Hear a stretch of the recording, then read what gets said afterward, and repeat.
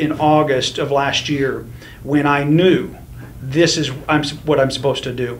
And I was with a U.S. delegation to South Sudan, and through a series of meetings and so forth, I finally, it's like in that scenario, the veil fell and my eyes were opened that the way we have known the government lies to American citizens. We've known that we've been lied to on issue after issue after issue, whether it's COVID or the origins of the vaccine or who killed JFK or this or that. I mean, everything for a long time, you know, weapons of mass destruction, we keep getting lied to repeatedly.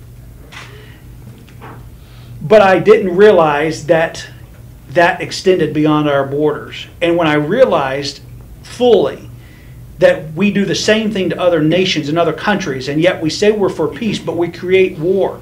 We're negotiating with other governments, and we've got a machete chopping off their legs underneath the table, and because they don't have the finesse of maybe some of our American diplomats, they turn around and slap us, and then because that's visible, we act like we're the victims. And we're saying, I can't believe you just said that or did that. We're going to sanction you. Well, you've been cutting my legs off, but nobody saw that. Well, I saw that.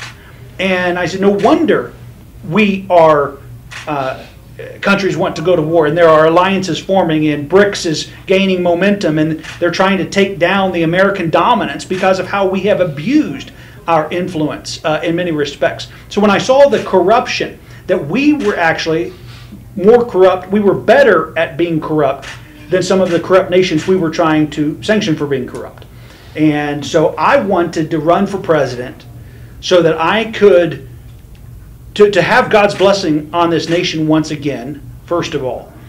And secondly, to do right by American citizens and to do right by other nations and the peoples of other nations. See, I don't view China as our enemy, or Russia's not our, the Chinese people are not our enemy, the Russian people are not our enemy. These are people, these are human beings.